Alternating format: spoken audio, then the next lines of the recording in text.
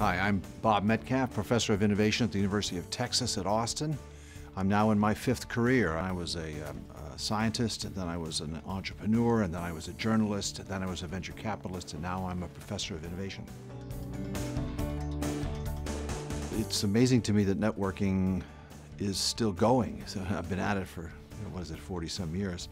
It's accelerating. It's not slowing down. It's not peaking. We're continuing to go further down. We started mainframes, mini computers, personal computers, laptop computers. Now we're into cell phones, and we're going below that now into connecting microcontrollers in intelligent devices. There'll be billions and billions of those before we're through.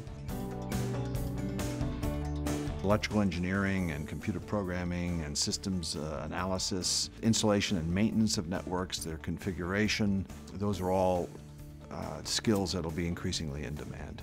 So now you have new job titles like social marketing wizard and cloud data manager and big data analyst. There's whole new jobs have just emerged, and that will not end. They'll come and go. That's part of why we need to constantly be looking about what interests us and getting smarter about it.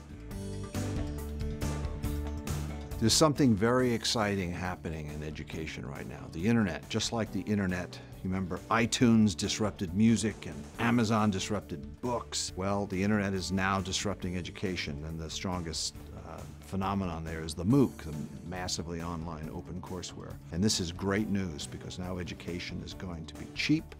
It's going to be much higher quality. It's going to be available from birth to grave.